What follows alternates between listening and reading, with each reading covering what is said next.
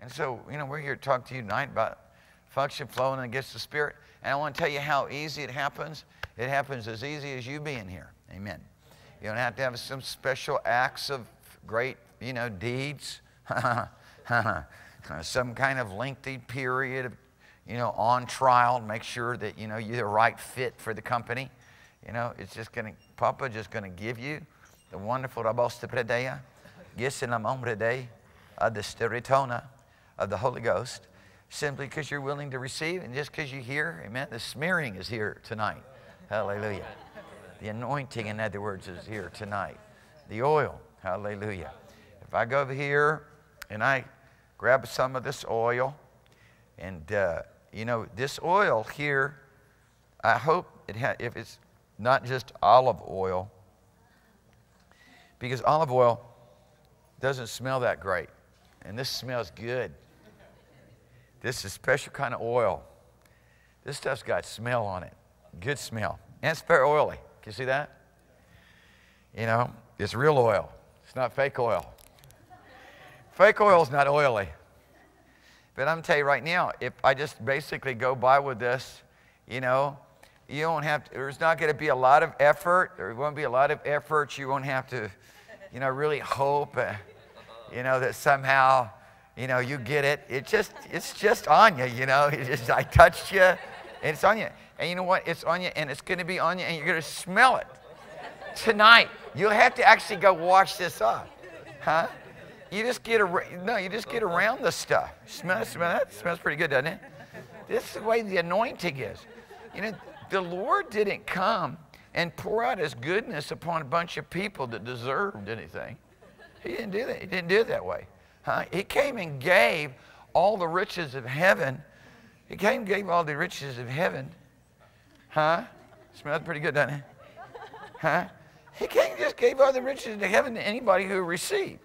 Now, if you got to earn it, if you come from a denomination, you got to earn it.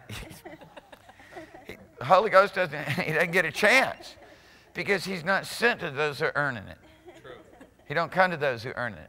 He comes to those who just receive what has been supplied. It smells good, don't it? Huh? Doesn't it smell good? It smells good.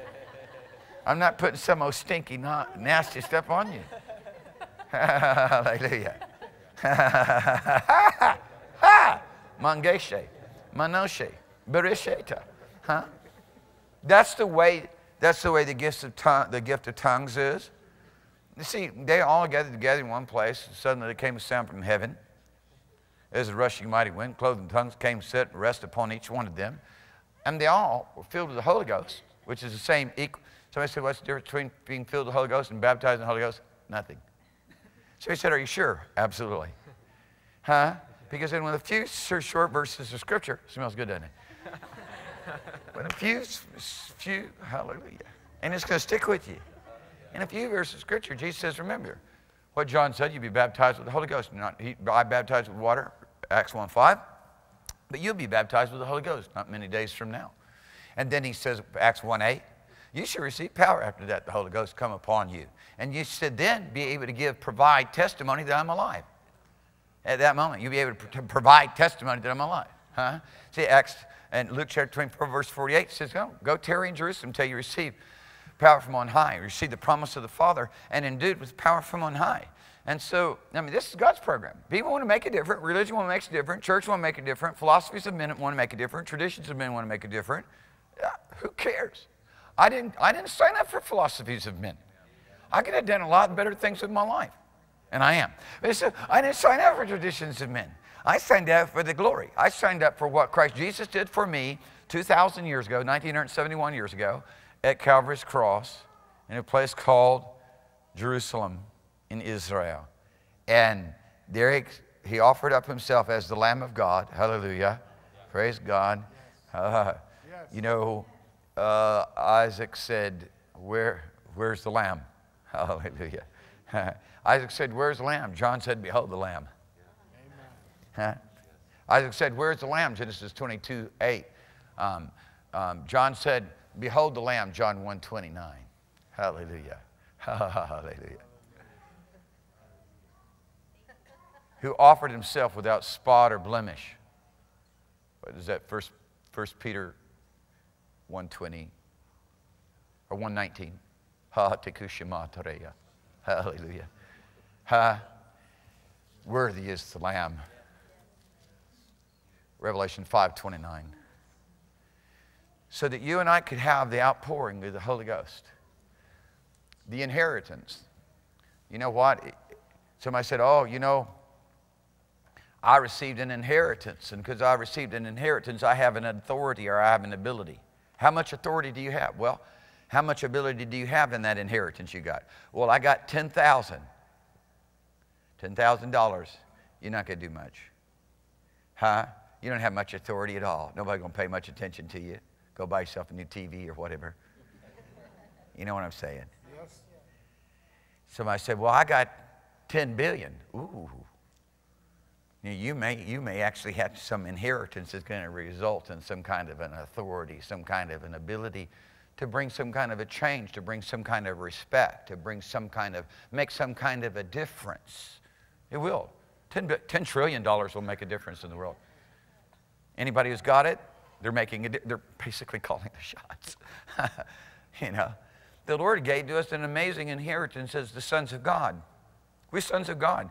What people don't understand is that God started a new race in Christ Jesus. He started a new race. When God called Abraham out of a very wicked place called Ur of the Chaldeans, a place in southern Iraq, modern-day Iraq, southern Iraq, he started a new race when he said, come over with me and stand on the other side of the flood. And thus he called him Izrit. Izrit is the Hebrew word for Hebrew. A Hebrew, or really Izrit, is a person who stands on the other side with God, separated from all the rest of humanity. A new race was born that day. Hallelujah. We call them Jews today. And when Christ Jesus, praise the name of the living God, poured forth the covenant, he also, as the means of the covenant and supplying the covenant, provide a way for us to be born of the Word, to be born of God, to be born of the Spirit. Hallelujah. To be born of the hallelujah, the seed of the Word. Hallelujah. Woo-hoo. A new race where Papa, Almighty God, becomes our Father, Jesus our elder brother. Hallelujah. And if the church would just do what God has called us to do, I mean, we would actually be the healing balm, healing ointment for all the problems and all the division and all the issues in the earth. That's who God's made us to be. We aren't that because we're idiots. We aren't that because we're stubborn in our religious tradition, because we want to have it our own way because of arrogance and pride. But if we humble ourselves and submit ourselves to the things of God and the way He designed it, the way He ordained it, you know, that's why people say, how can you go and minister to the Pashtuns in the Kashmir Valley and not threaten for your life? Because I'm filled with the boldness of heaven, and I've got heaven. I have all authority to go everywhere and preach the gospel because I stepped into something called the anointing of the Holy Ghost. We understand how that God anointed Jesus of Nazareth with the Holy Ghost and power, who went about doing good, healing all who were oppressed of the devil. We understand the heavenly vision. Jesus said to Paul, I'll give you the ability to open up the eyes of the blind. That removes the darkness. That removes the blindness. That removes the inability to understand and know God. I give you the ability to turn them from Satan to God. Not ask them, turn them. The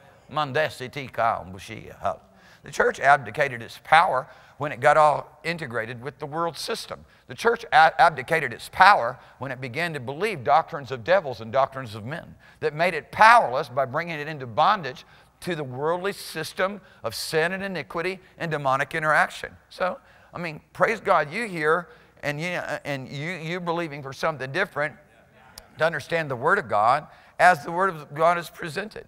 You know, today I was just trying to help people on Facebook to say, listen, dear people, if you read 3 chapters of the Bible a day, you'll read through the entire Bible in a year.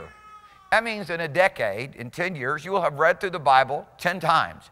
If you don't start doing this every day, you won't read through the entire Bible in the next decade, one time, once. And I mean, if you just simply read the Bible, just if you had the habit, and I'm going to tell you the will of God for you right now, it's God's will that you start reading the Word, because that's the only way the Holy Ghost can reach up and smack you and tell you to be different. Stop believing what you believe in. Don't listen to what's being said. That's not my word. Obey my word. Here's my word. Now, it's just as, you know how long it takes to read 3 chapters? It doesn't take, if you've had any time reading, it doesn't take long. I mean, come on, right? Give me a break. And this 3 times in the morning, and 3 chapters in the morning, right? How long? You can like eat your breakfast. I mean, bowl of cereal, 3 chapters is done. You know what I'm saying? Instead of sitting there staring at the box of the Captain Crunch cereal, or whatever it is that you're doing, just start applying yourself to something that is spiritual. So to the Spirit, and you reap the life of God. You reap everlasting life. Jesus is personified as eternal life. Understand that?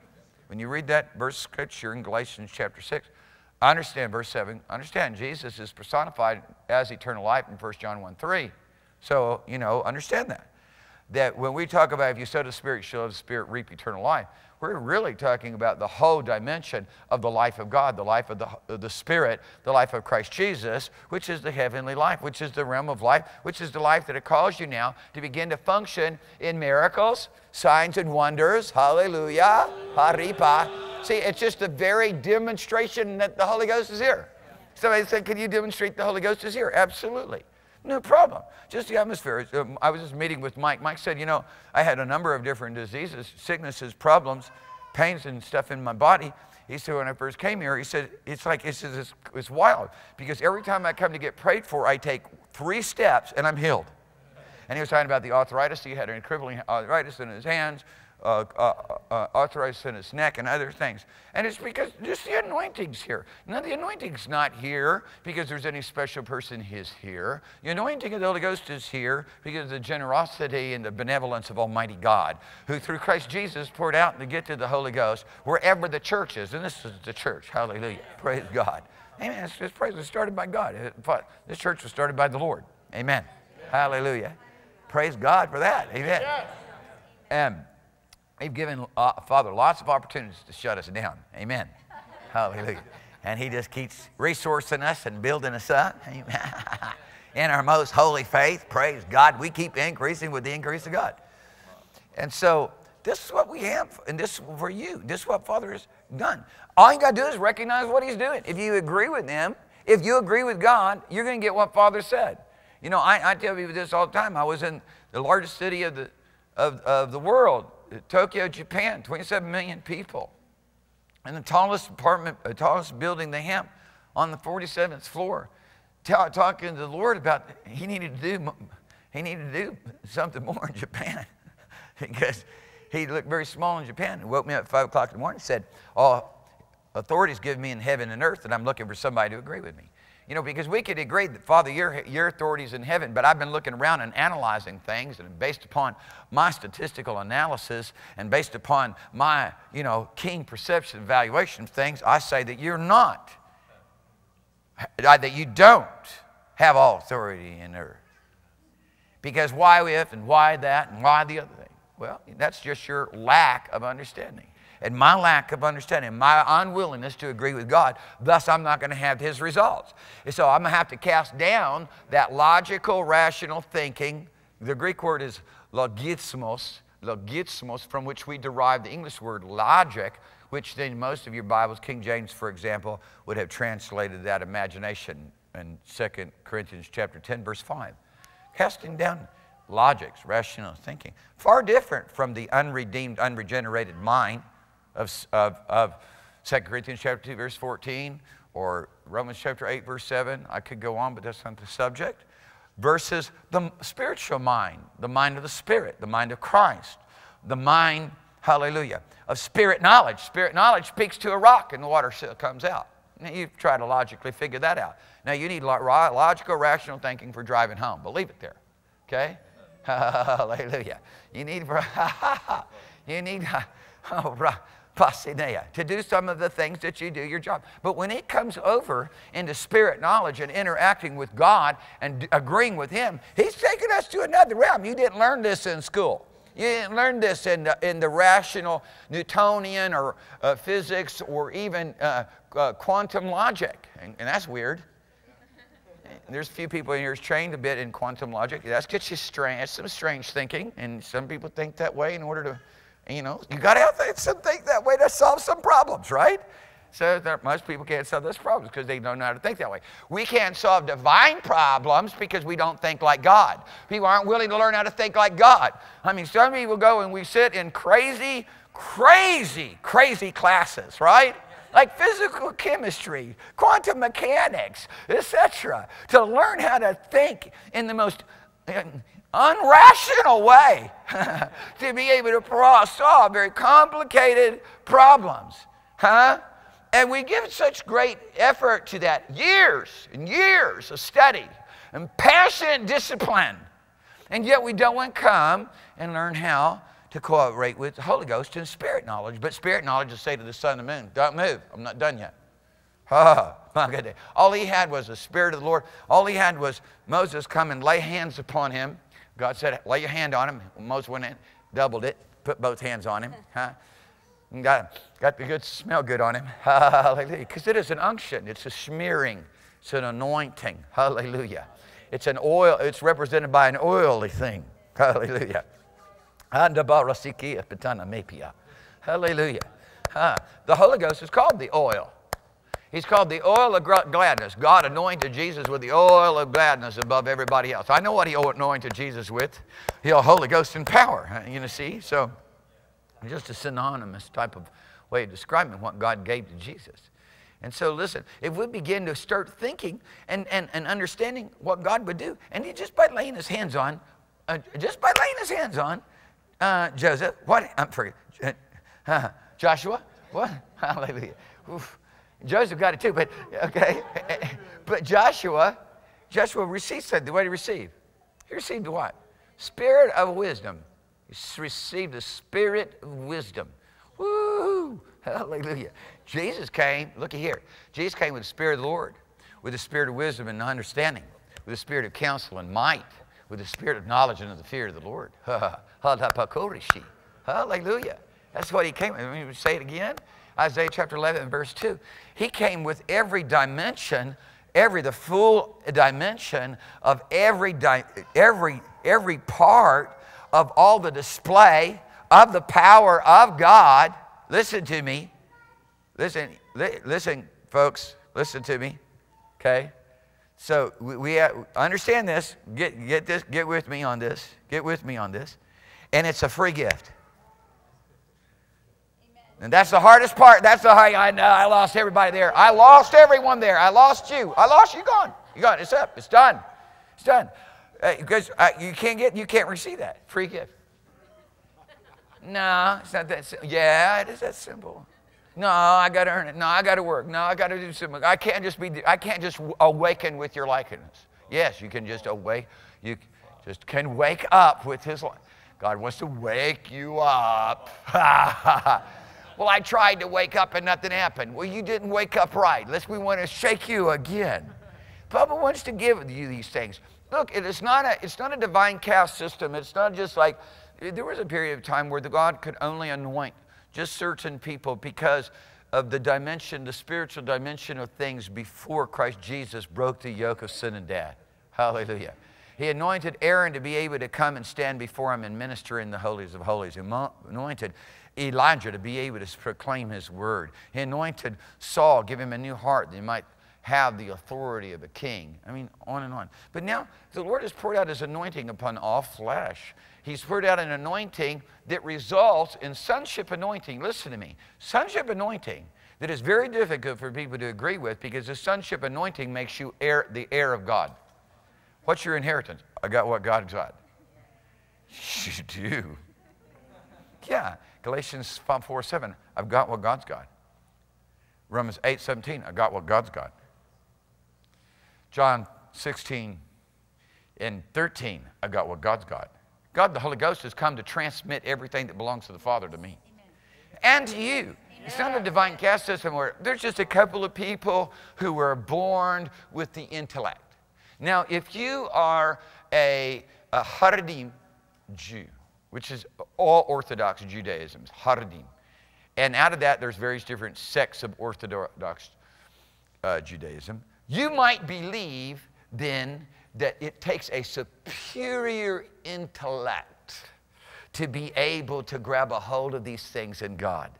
A superior intellect that was born with the qualities of righteousness above other men like Isaiah.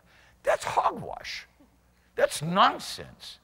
No, God comes and brings His Holy Ghost and gives to us a divine ability. Forget about human genetics. Forget about intellect. Think about it with me for a moment, dear people. The Holy Ghost has come and poured out all the glory of heaven on anybody who wants.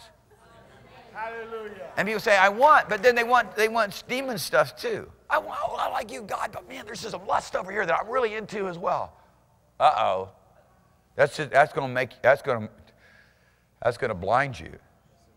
That's going to work maru. Huh? Maru. Do not be a maru. Huh? From which we derive our word moron. From an Arabic derivative. It's Greek usage, but an Arabic derivative. Maru. Don't be a fool. Or we say, King James really diluted it. Said, don't be unwise. Oh, that's very kind. Moron is far more impactful. Don't be a moron, but be wise, knowing what is the will of the Father. Redeemed in times, for the days are evil. Don't be sipping on the alcohol, imbibing demon spirits, wherein is every kind of iniquity or debauchery, but be filled with the Spirit, Holy Ghost. Hallelujah. Now you say, woo, this is a gift, this is free. Yeah, but the Holy Ghost, He is going to yoke you. He will yoke you before and yoke you behind. And that's good, I like that. And He'll set His hand upon you. Psalms 139:5. Oh, this knowledge is too high for me. Huh? So if you work with horses, there are not many people in here who do that. Or you work with oxen, if you can yoke them before and behind. Okay, some of you have been around horses, halter them. Eh? You can halter them from behind and you can steer them. You can halter and you can lead them out from in front. Isn't it great that Father's come move in our lives like that? See, the new covenant, He would cause us to walk in His ways, to keep His judgment, to keep His statutes. We won't depart from Him anymore. Of course, that's what Jeremiah knew. Hallelujah. That's what Ezekiel knew. Hallelujah. That's what Paul referred to in Hebrews 8:10, Hebrews 10:16. He's written His ways upon our mind and upon our heart. He has established His word, hallelujah, so that we would do them. See, there's a salvation where you clean escape all the world. And you're so caught up in heaven, this is it. Now you live in inheritance, man. Now you've got a place where you're not thirsty anymore. You got a wellspring springing and rivers of the expression of the very life and power of God flowing. And this is where people compromise the whole thing. This is where they get a familiar spirit instead of the word of knowledge. Because the word of knowledge is different than a familiar spirit. The word of knowledge is about the knowledge of the holy. It's about spirit knowledge. It's about the knowledge of God. Word of knowledge is only found one time in the Bible. That phrase is only found one time in the Bible. In 1 Corinthians chapter 12, taking notes, I believe be verse 8.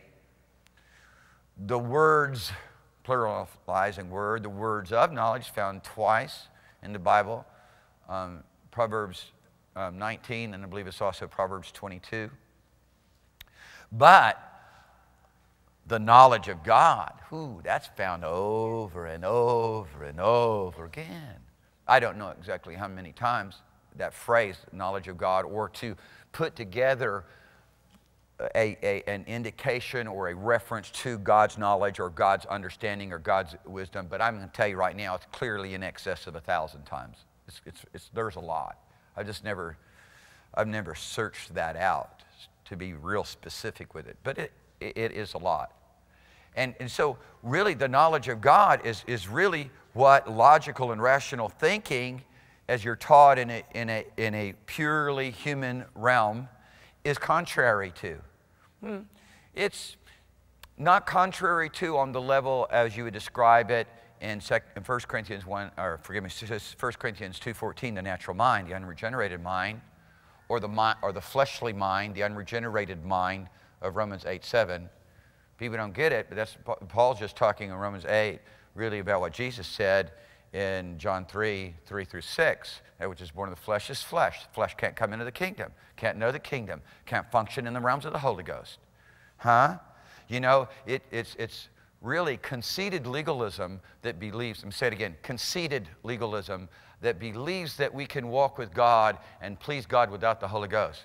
They that are in the flesh cannot please God any more than without faith it's impossible to please God, because the faith brings forth a new heart that's born of the Spirit, a new life. That which is born of the Spirit is Spirit. Praise God, Paul says, and we're blessed. You know, that which is that those that are in the flesh cannot please God, Romans 8:8, right? But we're blessed because we're not in the flesh, but we're in the Spirit, Romans 8:9. This is a gift. This is good. People running around. You know, I remember people get different ministers coming and being in meetings where they say, oh, is there anybody holy here? Trying to throw these intimidation tactics upon the church. Yeah, right over here. Everybody looks with a persecuted eye. Yeah, I received a gift of holiness. Hallelujah. I received a gift of righteousness. Praise God. Woohoo! It's all found in Christ Jesus and what He did for me. He gave me a gift of holiness that I might learn how to walk in holiness. He gave me a gift of righteousness that I might learn how to walk in righteousness. He gave me the gift of the Holy Ghost that I might learn how to function in all the character and nature and splendor and majesty of the Heavenly Father. What a blessing. Why should I want to be like the devil anymore? Why should I want to walk around like a demon spirit anymore? Why should I want to live in strife and hate and variance and emulation and lust of the flesh and lust of the eye and pride of life when I've been given an opportunity to step into the realm of divine power and the realm of divine glory, and He, according to His divine power, has given everything that I need to walk in this life in godliness. By His divine power, He gave me everything that pertains to His life and to His godliness. I'm amazed at how the world knows more about what ungodliness is than the church. The world knows more about what lasciviousness is than the church. It's crazy. We're not able to see. You can't see until you begin to live by and rely on, first born of, then live by and rely on the Word of God. Hallelujah. Hallelujah. See, there is the Spirit of the Lord. There are the fruits that the Holy Ghost produces, and there are the fruits that the Spirit of the world produces, and God demands that you walk in the Spirit. And if you've been made alive by the Holy Ghost, or you live by the Spirit, you're now supposed to move with the Holy Ghost. You're supposed to move with Him. You're supposed to, he that is joined unto the Lord is one spirit. Our spirit's been made one with Him. How? Free gift. What is that going to do? Change everything about you from the tip to the toes. Hallelujah. Hallelujah. From stem to stern. And this should be good news. This should be good news. To some people, this is bad news. I mean, I've got to change. I can't live in lust and hate no more. You mean I can't be wrong with God and be right all at the same time? No. It's like the old preacher said, real simple. He said, can't live wrong, die right. Pretty simple. You're going to have to learn how to live right. You were born in sin, you were shaped in iniquity. Every day, shaped to be just like a devil from hell. Just like a fallen angel. Of course, fallen angel, that word's not actually used in the Bible. God just refers to fallen angels as the devil and his angels, from which we then derive a concept. Bandoleo, sipokona, ashipera. Now we've been born in righteousness. Hallelujah. Ha-ha.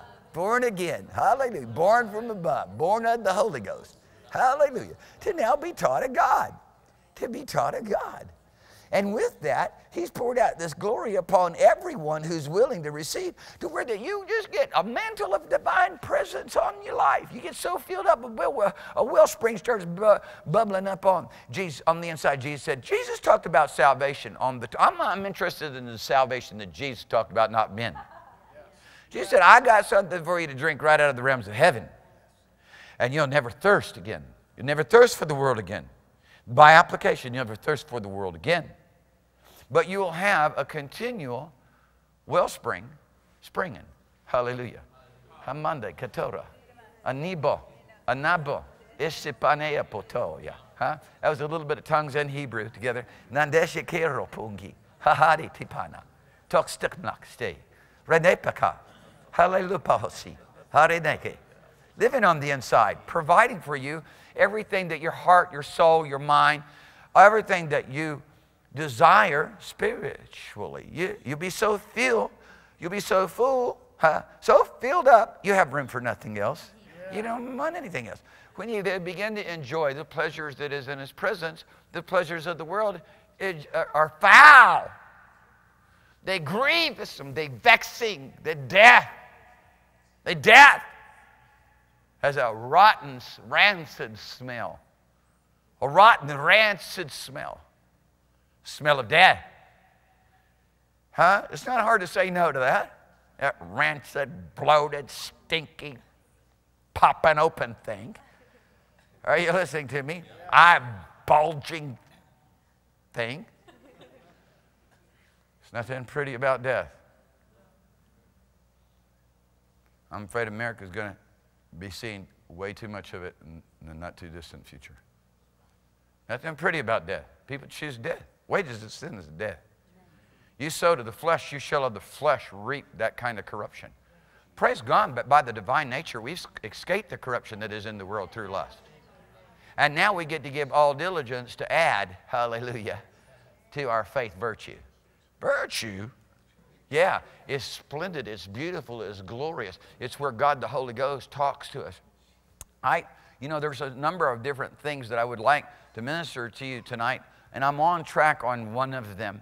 But, I'm going to go ahead and do a School of Spirit next week as well, because I really just want to spend a lot of time with you about understanding the difference between Eli and Eli's son, Phinehas and Hophni, and Samuel. And understand what God did in mentoring Samuel, because He gives us plenty of information on it, so that He would raise him up to be such a faithful priest that he would not allow one of his words to fall to the ground. I mean, to just begin to have your meditation in the Word of God, to begin to live by the Word of God, to begin to actually process based on the Word of God, not upon all your other thinking and all of your other ideology, but you know what? There's a price to pay to process by the Word of God. You have to give yourself continually to the study of the Word of God. Yes, you do. And we're going to just do our very best while we're in this tabernacle to stir you up by putting in remembrance of these things. Yes, praise God. He has written His word upon the tables of our heart and in our mind that we may do them. But you've got to, and the Holy Spirit is here to lead us and guide us and teach us and transmit everything that the Father has to us. But you've got to open up the Bible and begin to read. It's spirit in His life. Jesus said, John 6:63, the flesh profiteth nothing. It is the Spirit of God that makes alive, that quickens, that gives revelation, that gives understanding, that gives knowledge. The words which I speak unto you, they're spirit and life. It's not black ink on white paper. They're not concepts. It's power and life.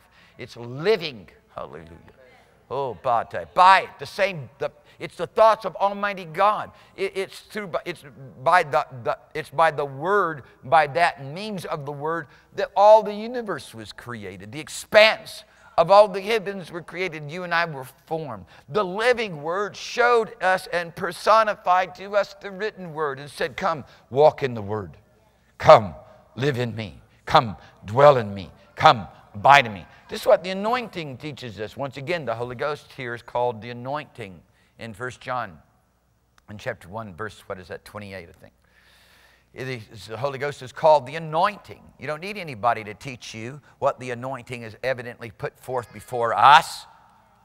Nobody should be able to steal this knowledge from you. You're supposed to be dwelling in God. Hallelujah. You're supposed to be living in Jesus. The Lord spoke to me not too long ago, said, I want you to travel to the churches of America, and I want you to tell them to receive, it's time to receive the life of Jesus. What an interesting thing to go and say to the churches in America. Within 2 months, my calendar's so filled. Some of the major churches in the United States of America. You know, I told Ann, I said, listen, we're going to try to, you know, we're not limiting you, use this word, but we'll just try to go 1 week a month. And that's just totally out of hand now. To be able to just go 1 week a month. Now it's 2 weeks. So, but we're going to let Father do it. Because there's got to come a change. God didn't raise up government to deal with the social and moral evils of society. God raised up the church. Yes. And no arrogant man going to make America great again.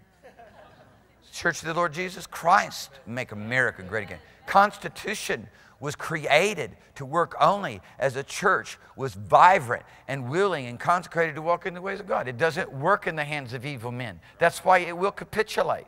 That's why it will disseminate. It will just erode out from underneath us.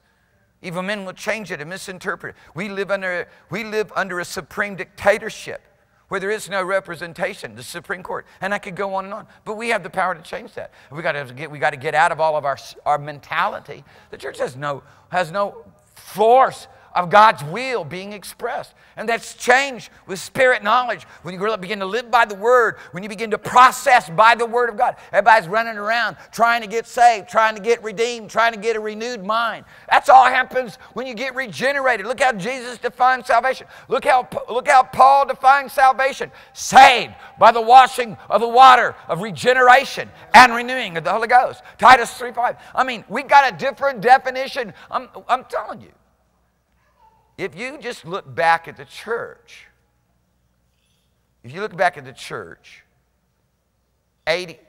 60 years ago, there was changes taking place 60 years ago, though. But you can look back at the church 60 years ago because those who were leading the church, especially in the Pentecostal movement, had a sense of holiness. People born in the Pentecostal church, I say things like this: the Pentecostal church moved the Holy Ghost to the back room, now you can't find them there. And people who are born in this age and in this generation, the millennials, they didn't even relate to that. They're like, what? We got the Holy Ghost here. If you go back 60 years ago and you compare what you have right now, he's gone.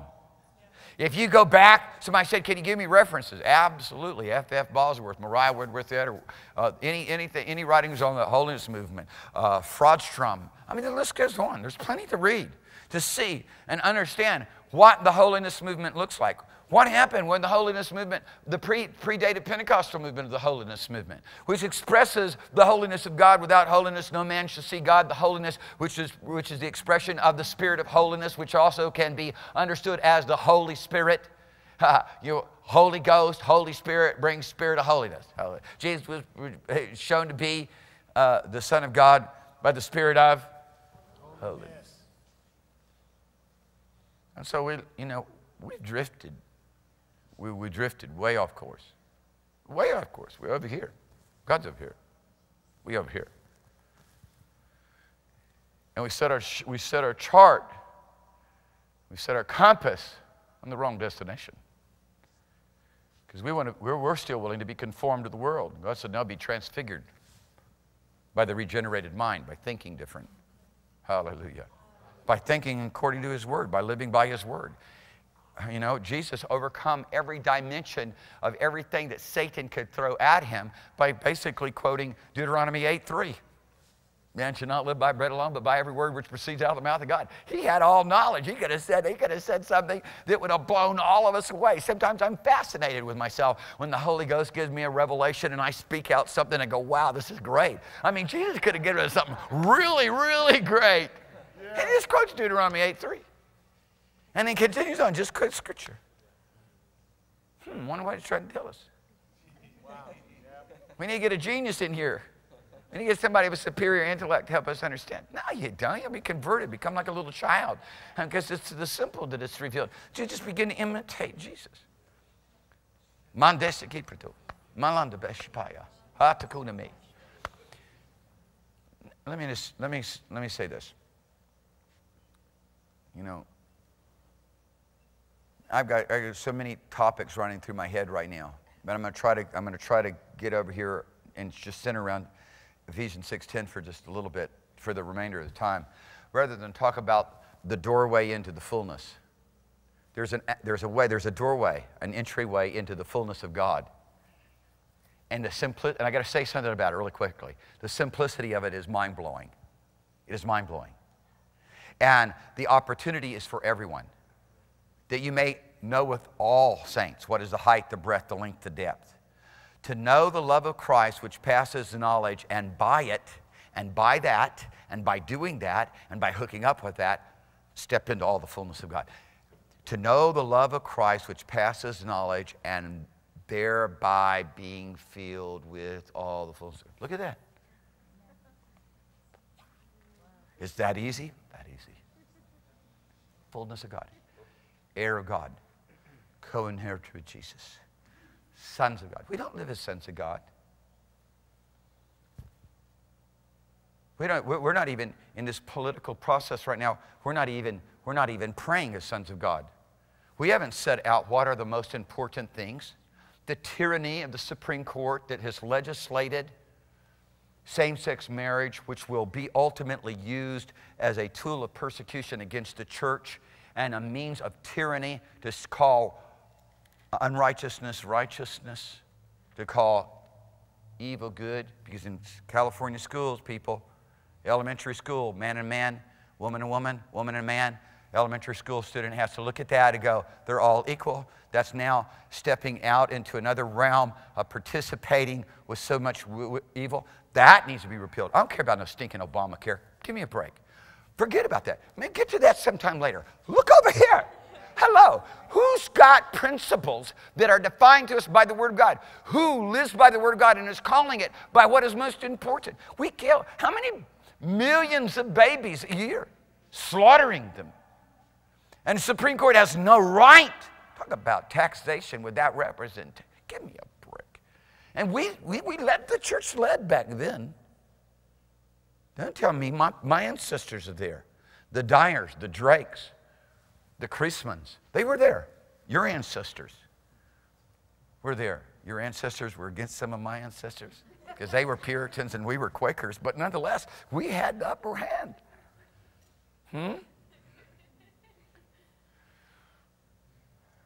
Think about it, people. We don't anymore. We can't even get together on the issues. You know what the church is doing right now? Think about the spiritual state. The church wants to round up a bunch of immigrants, 6 million Hispanics. Imagine the impact here, and put them somewhere. What does that look like? And we're like, woo, yeah, praise God, hallelujah. Let's go kill a bunch of people in the Middle East. That's us. That's who we are.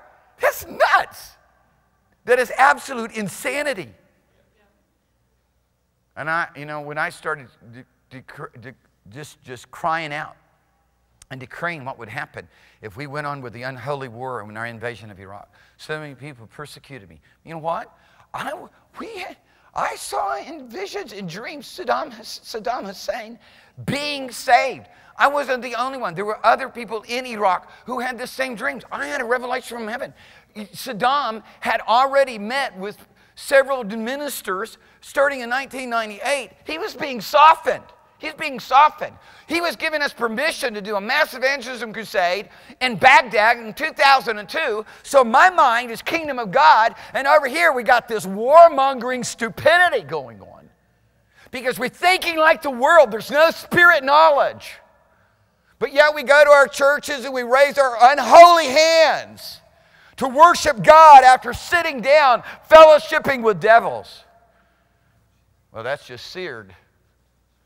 You can't move in anointing that way. You can come up with a familiar spirit that way. You can come up with some unholy ideal born out of the pit of hell that way. And I'll tell you right now, Devil can do some tricks. He's a master of deception. He can do some tricks. You look in the book of Revelation at what the false prophet, the signs and the wonders that the false prophet is going to do, and there's false prophets today. And ultimately, it really comes down to the fruit and the evidence of the Holy Ghost in their life, the fruit of the Holy Ghost. And it's specific,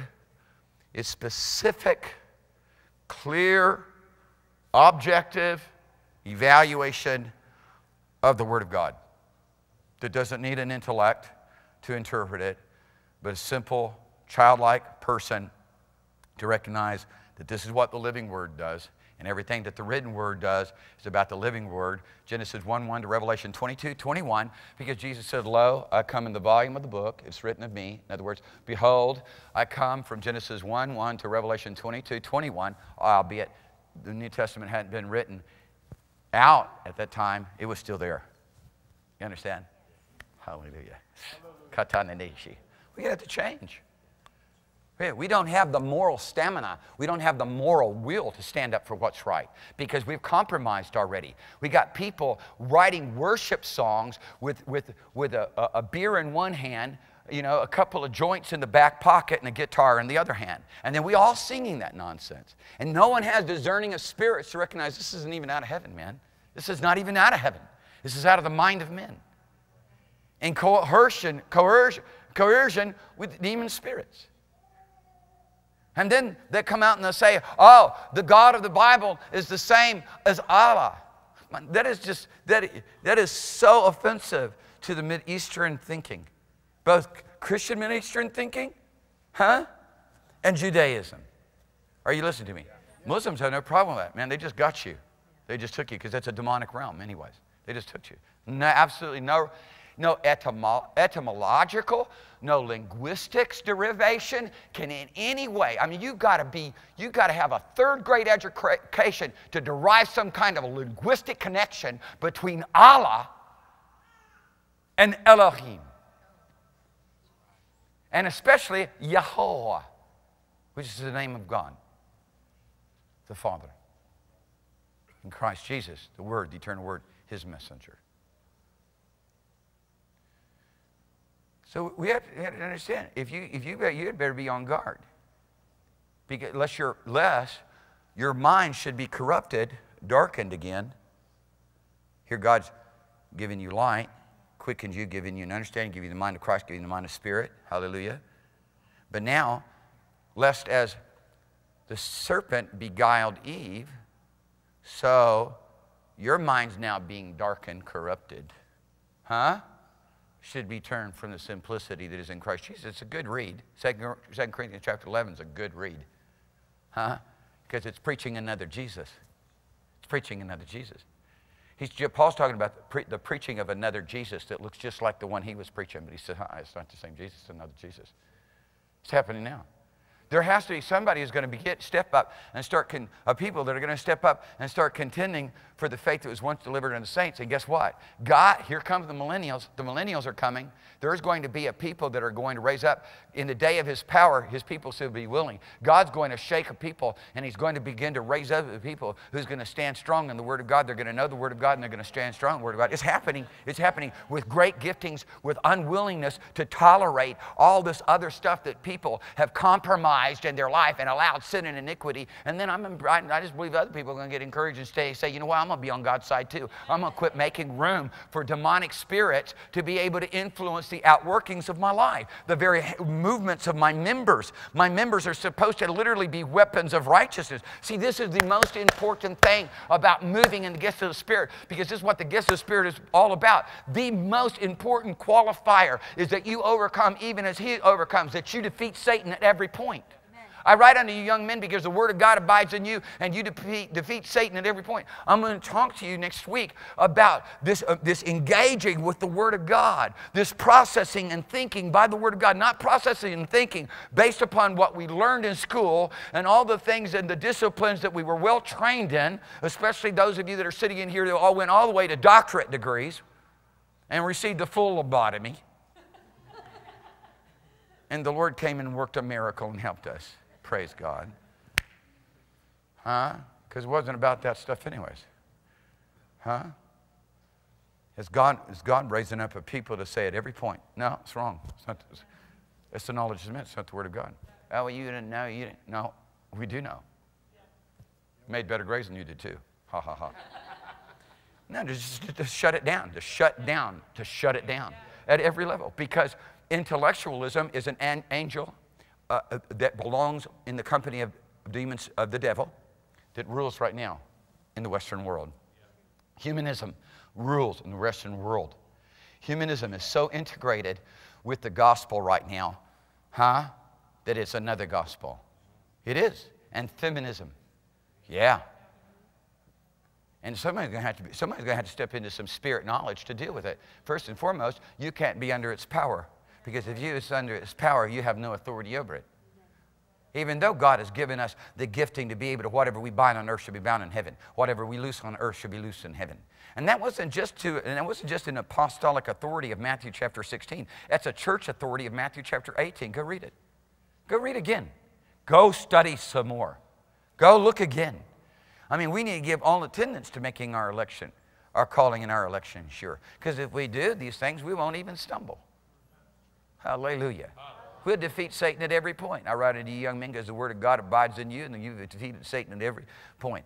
He that overcomes, even as I've overcome, sit down with me in my throne, even as I sat down with my Father in his throne. I mean, look, it's the overcomer. We know those who have a false spirit and those who are a true spirit. Means spirits gone out into the world, false spirits, false prophets gone out into the world. Here's how you know the difference between the lie, the false, and the truth.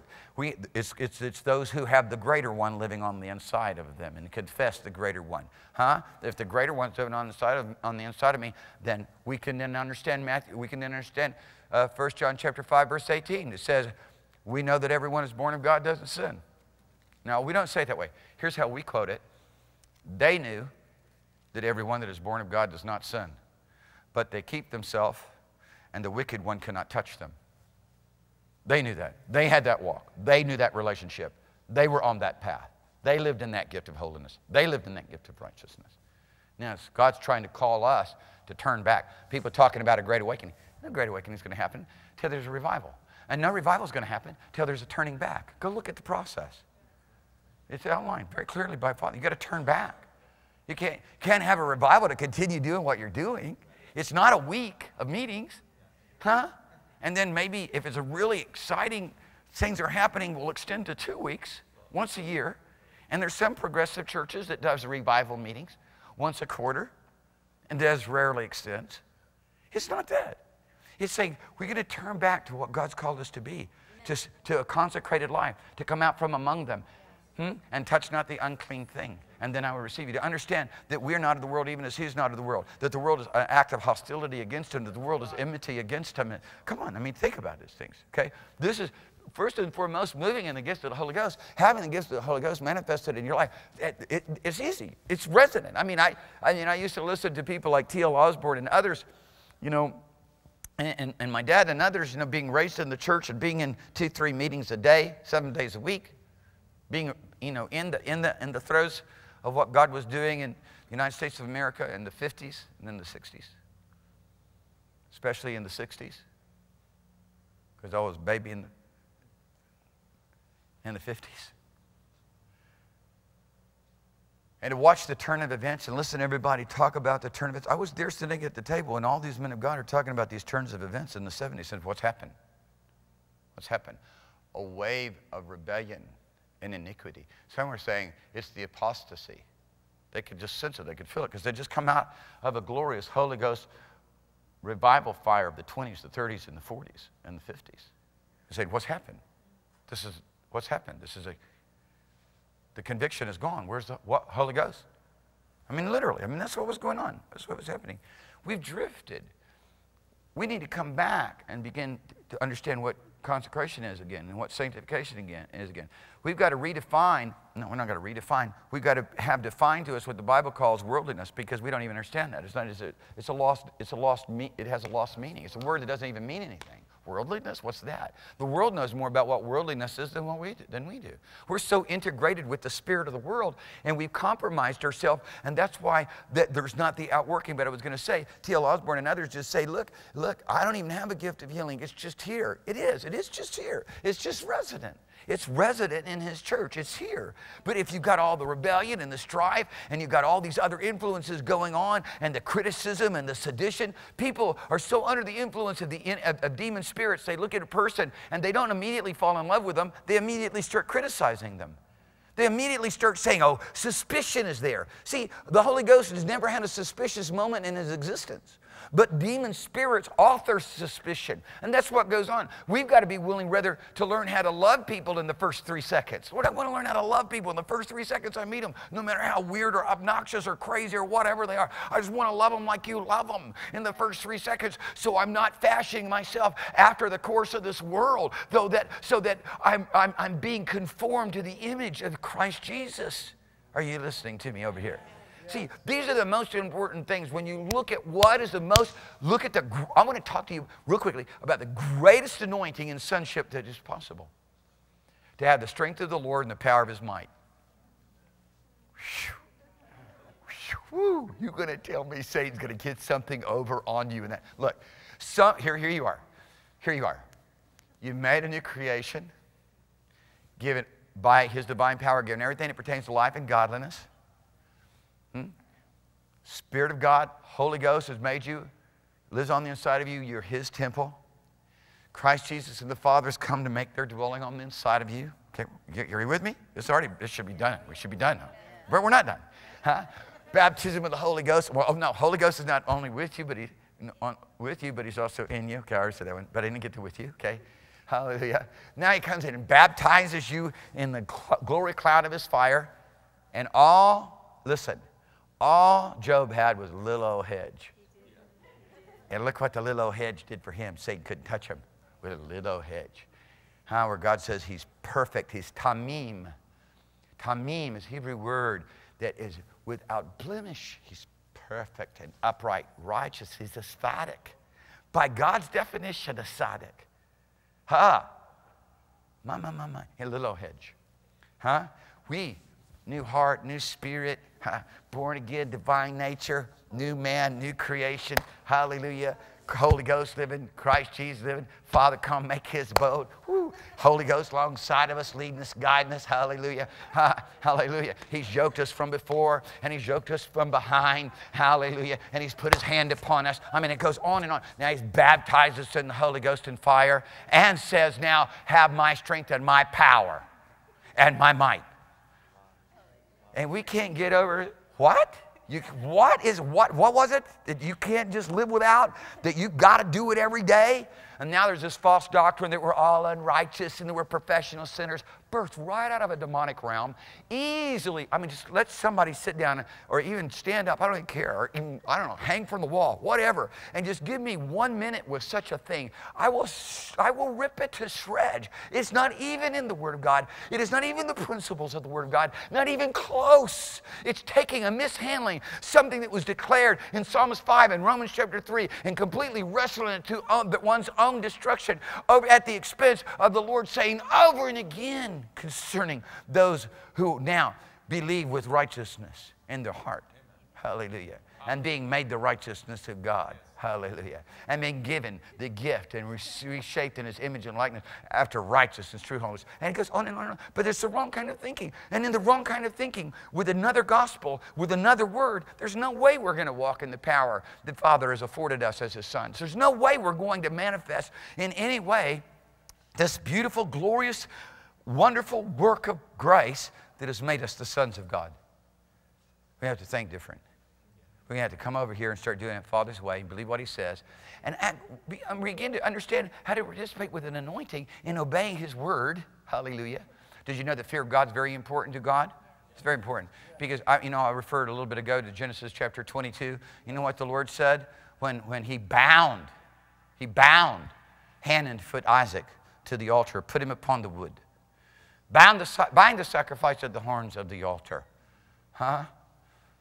That it does not move, that it is bound to the word and to the oath and to the covenant. Hallelujah. And then whatever is left after it is slain, let the fire of God consume. I mean, think about it, you know.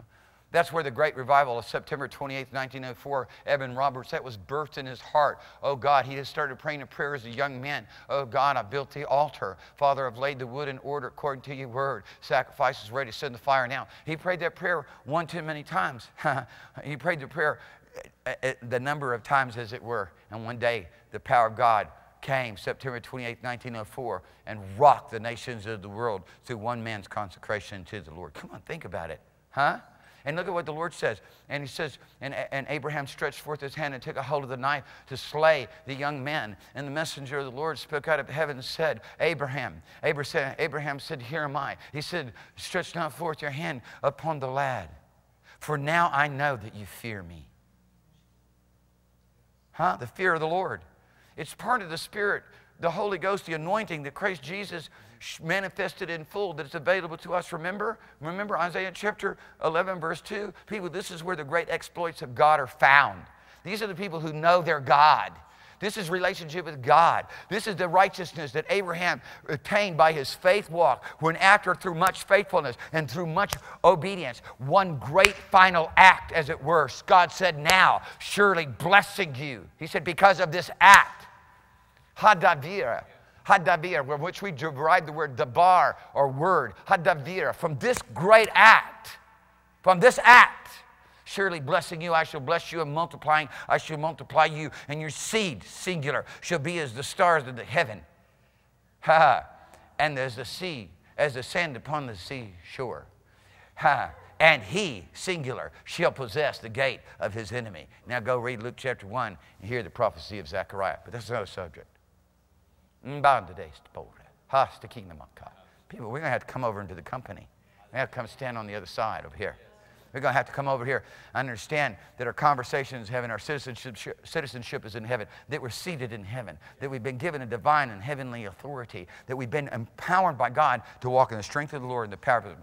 Finally, brethren, in conclusion to everything that I just said to you, which is the crowning epistle of Paul. It is the crown jewel of the epistles of Paul. No, did he never speak in loftier words concerning the divine nature and our oneness with Almighty God as he did in his epistle to the Ephesians. And he said, finally, my brethren, in conclusion, this is what it's all about. Be strong in the strength of the Lord and the power of his might. That's a whole lot of divine power and divine ability. What can stand against the Lord?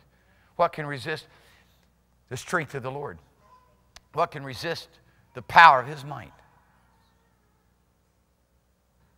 There's 4 Greek power words there, like all heaped into one verse. It's like Paul's thinking, by the Holy Ghost. And he grabs every Greek power word, stuffs them in there.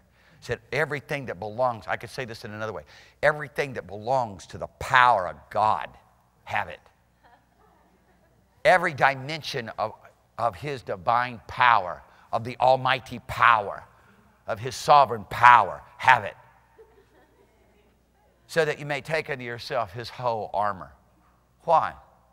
So you can deal properly with spiritual wickedness in high places.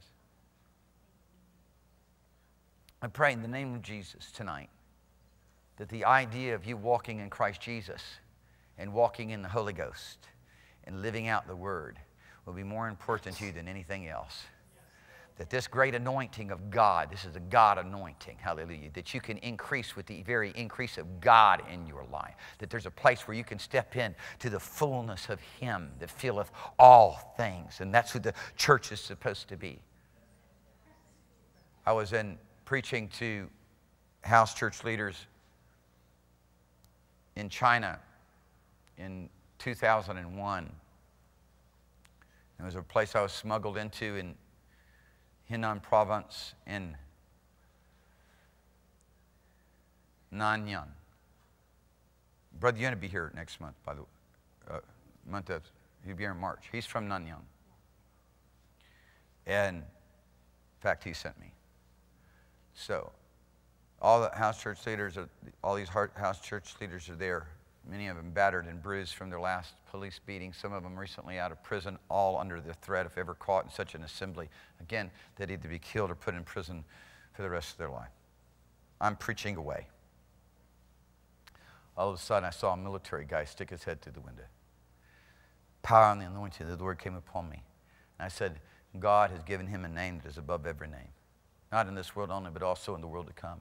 And has made him head over the church which is the fullness of him that filleth all things, which is greater than the People's Republic of China, is greater than the United States of America, that is greater than any government of men. The church is far above. Hallelujah. We just went ahead and preached the word to them to break off all their, whatever was going on. Let them tremble under the word. People, we'll lift up the word in the face of the threat. Somebody said to me, how can you go and minister to the Pashtuns? They're the Taliban fighters. There's 40 million of them. 40 million Pashtuns. They believe that they are the descendants of Ephraim, that they've been in exile since 760 BC. They can trace by their own stories all the way back to when they were kicked out of Israel by God.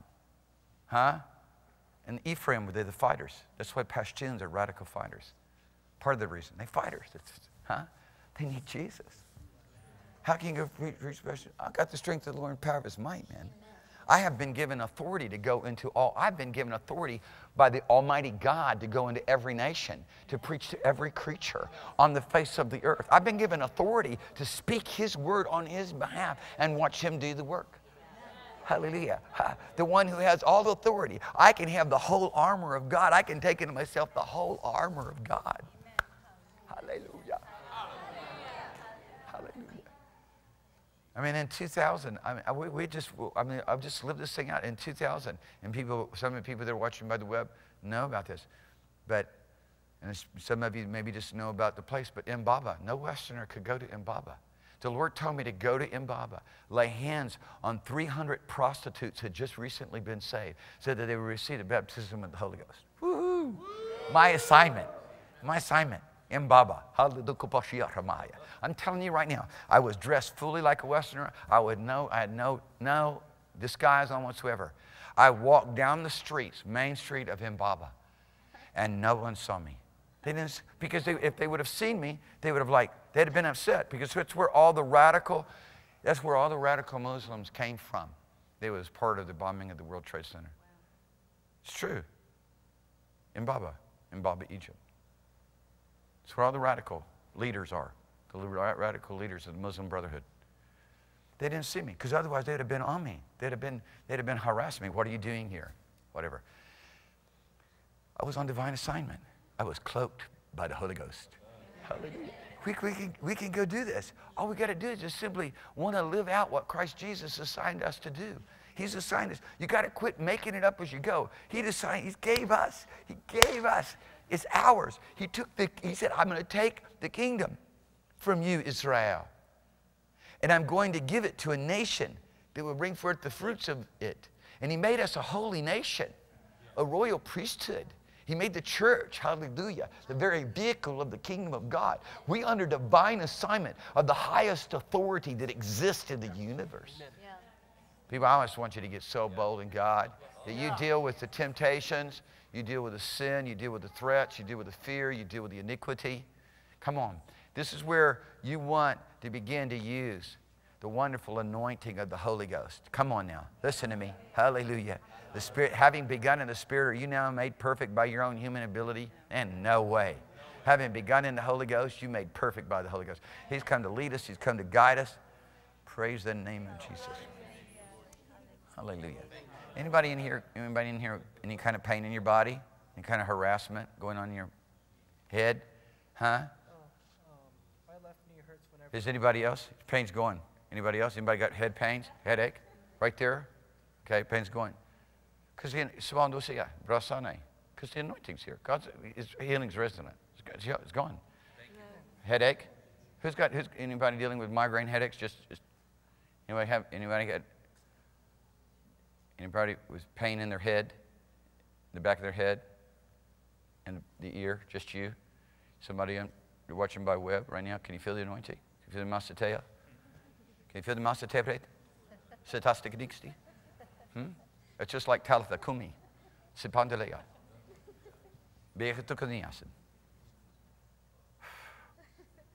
Hallelujah. And all the pain goes now in Jesus' name. Anybody else any kind of pain in your body?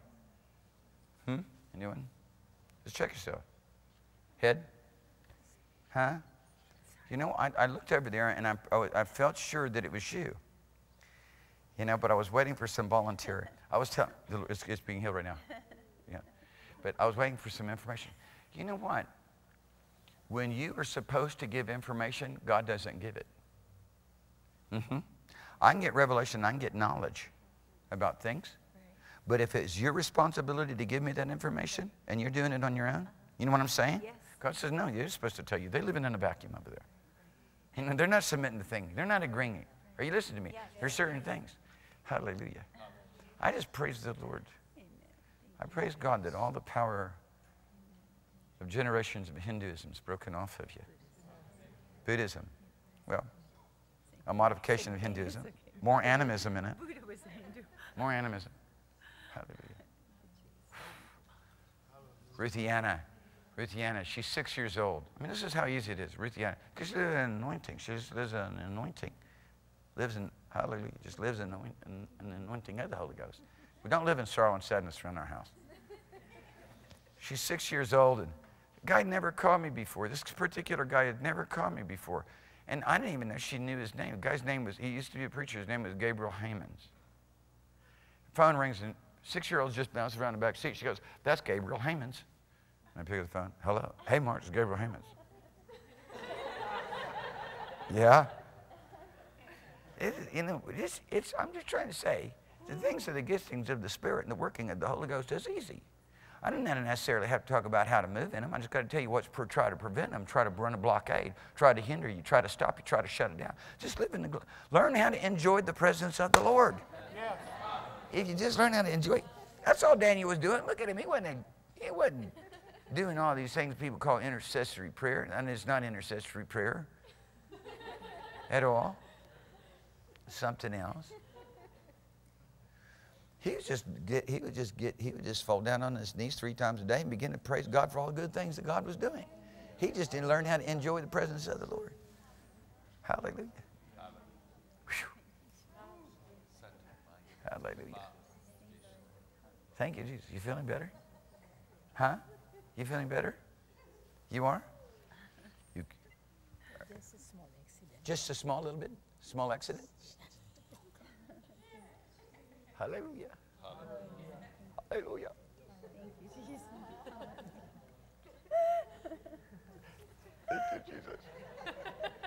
Thank you, Jesus. Hallelujah. Praise the Lord.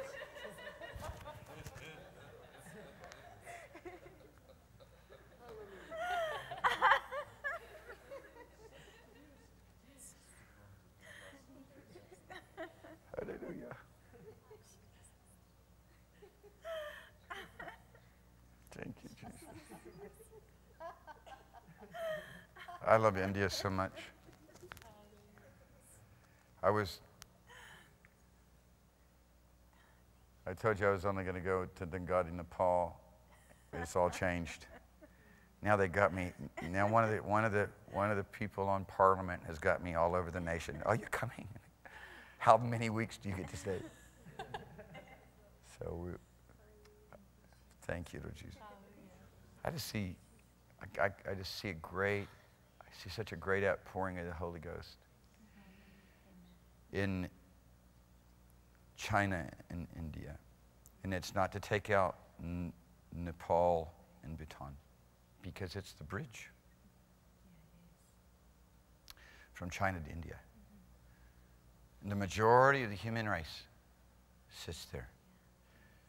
By 2020, the majority of the people on the planet will be there. When you combine India and China. There's over 200 million Holy Ghost-filled Chinese, and the church in India is alive and well. Hallelujah.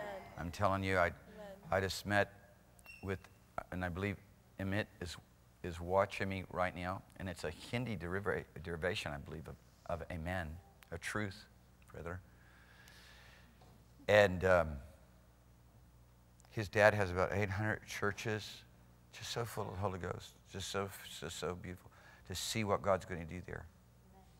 And people, there is so much that Father still wants to do through this nation. Praise God for all the seeds. Huh? You know who went and gave his life for India? We call him Pray and Hide. Pray and Hide. He went to India and he began to just pray, lived his life praying, crying out to God for all of India. What great seed.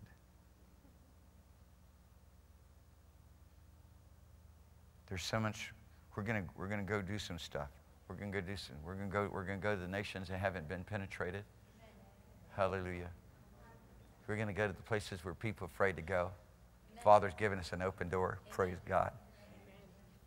And so, you know, just be excited. Just enjoy the presence of the Lord. Just enjoy the strength of the Lord and the power of His might. Enjoy walking around in the authority of Jesus Christ.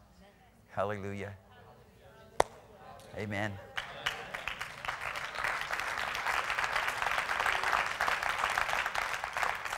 Just enjoy living the life. Don't live a lie. Live the life. Amen. Just lift those hands up towards heaven. Hallelujah. Thank you, Jesus, for the anointing. Thank you for the Holy Ghost and power. Thank you, Holy Spirit, that you hear. That your rain is falling in this place, that your glory is in this place, that every person in here stands up in the mighty and wonderful glory of your power and of your mantle and does great exploits in these last days. Hallelujah. Lord, we thank you that every person in this place is a candidate for you to do great things on their behalf. Hallelujah. Hallelujah. Thank you, Jesus. Everybody just stand with me for a minute. Thank you, Jesus. Hallelujah. Hallelujah. Hallelujah. Hallelujah. Stikam proseta. Listen, one of the things I want to do is, if you recently given your life to Jesus, I want to baptize you. Or if you've not been walking with God and you've been backslidden, you've not been living right, and you come back, say to the Lord, I want to baptize you. I'm baptized in the name of the Father, the Son, and the Holy Ghost, in the name of Jesus. Hallelujah. Praise God. Hallelujah. Hallelujah. So, just let me know. I want to know, because I want to get that done. Soon somebody says the water's cold, don't worry about it. You won't feel it. You won't feel it. Amen. If you will participate with the Holy Spirit, you will feel the glory of heaven continue. The manifest presence of God will only get stronger in your life. One of the many ways that we participate with the Holy Ghost is just loving people. Somebody said, I'm not good at loving. Well, practice. And as you practice, as you step out and get out of whatever it is that you're in, okay? And you just walk up to people and you hug them and you look them in their eyes and you tell them, I love you, bless you. Just hug them. Maybe you're not good at looking at people in the eyes. Maybe there's somebody like that. As you participate with God like this, and I'm going to talk about this next week, as you begin to proclaim the word, as you speak the word, the presence of the Lord will come upon you so strong. And the more opposition that you have against you, and yet you define the situation according to God's word to your people, I'm going to tell you right now, you listen to me, you will begin to enjoy a manifest presence of the Holy Spirit that will completely redefine for you a personal relationship with the Lord Jesus. And I want you to enjoy this. I don't want to be the only one enjoying it.